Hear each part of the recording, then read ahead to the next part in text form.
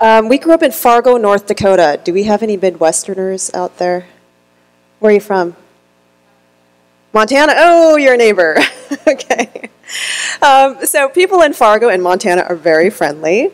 But when I was growing up there, I really stood out. A lot of my classmates didn't look like me or my brother. My parents, I felt, were very different from my classmates' parents. I felt they were a lot less strict with them. My classmates got to stay out later. They ate different kinds of food at dinner. They had hamburgers and french fries, and we tended to have lots of curry and kebabs and rice. And I didn't really appreciate that till I grew older. So oftentimes I felt like I didn't really fit in North Dakota. How many of you are international students here? And how many of you are immigrants or kids of immigrants? Okay, it's very diverse. And this area in New York is more diverse than North Dakota was at that time and still is today. But I don't know if you've ever felt you haven't fit in. And when I was a kid, I often felt that way. So I didn't try very hard to learn about my parents' backgrounds of Iran and Japan, even though I did go to Japan a few times as a kid, teaching kids English here. But I never went to my father's country of Iran. And here I'm at college. I played soccer. I heard there's some soccer players here as well. When I got to college in Minnesota, I learned that it was okay to be different, and it was also kind of cool. I also started for the first time to think about deeper questions like the meaning and purpose of my life.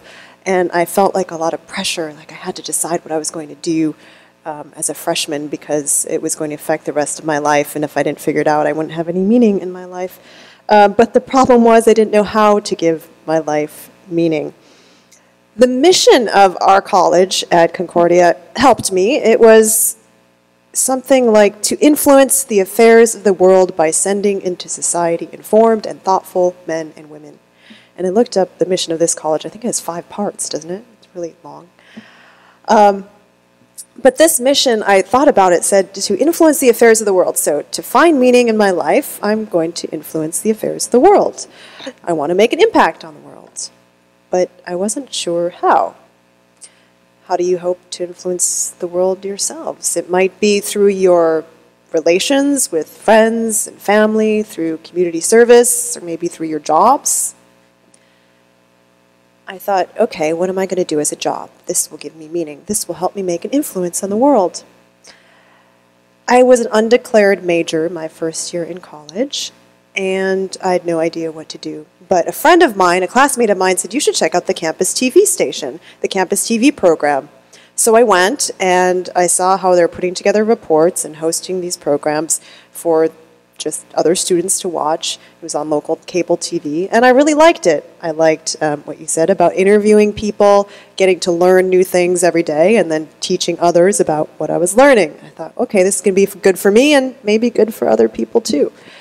So I decided to major in journalism, and what I really wanted to do at that point was to become a foreign news correspondent. I was studying French.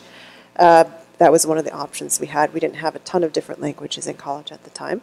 So I wanted to become a correspondent in a French-speaking country. But I got a little detoured for a year because one day I picked up the phone and there was a woman on the other line, and she said, Roxana, I'm the director of the Miss Fargo pageant, and we have only 3 girls trying out for the pageant. We need at least 4. And do you want to be the 4th one? And I said, no, not really. But my mom found out about it, and she actually encouraged me to do it because there was a talent competition, and I had just quit piano lessons after 15 years, and she was sad that I didn't practice anymore. Anyway, I did it. Somehow won that and became Miss North Dakota, and then went around the state speaking for a year about cultural appreciation. And I got enough scholarships to go to grad school in journalism. So it was a great opportunity. And then I went to another grad school for international relations. And during this whole time, I still wanted to be a foreign news correspondent. So after I got out of grad school for the second time, I thought, okay, I'm going to start reporting overseas. But my first job was actually back in Fargo, North Dakota, my hometown. And those first few months, I felt a little sorry for myself because I thought I was supposed to be influencing the affairs of the world. But there I was reporting on blizzards and potholes in Fargo, North Dakota.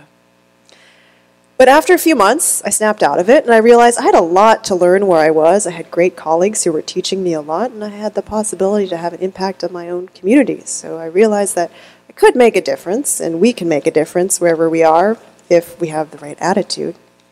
But still, my heart was set on going overseas, and as time went on, the country I wanted to go to was not a Francophone country, not a French-speaking country, but I decided I wanted to go to Iran.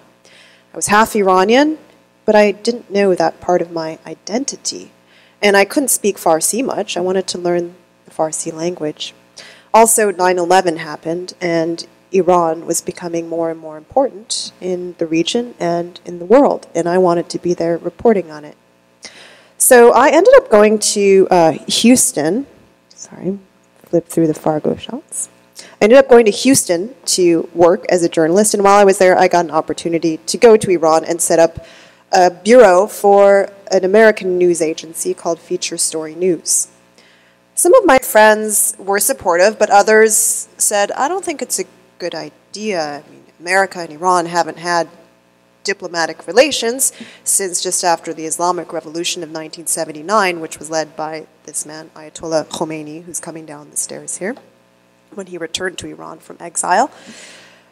And there's no U.S. embassy in Iran. There hasn't been a U.S. embassy since just after the revolution. So what if you get in trouble? Who's going to help you? There's a Swiss embassy that represents U.S. interests. Some of my other friends pointed out that they'd seen images like this of people saying death to America, down with the USA. Are you sure you want to go to a country like that? They asked me. And I thought, well, I want to learn about the stories beyond the headlines and beyond images like this. I want to see what people think. Do they really think like this, or is it more complex and more diverse than what meets the eye? Plus, I was thinking that being a correspondent in Iran would help me influence the affairs of the world, like the mission of my college taught us to do. It would help me make a difference in the world, and it was something that my heart was telling me to do. What's your heart telling you to do? And will you follow it? Sometimes when you do listen to your heart, people who even really love you and are close to you might discourage you from doing so or warn against it. And it's likely you will face a lot of obstacles, but you can also find a lot of fulfillment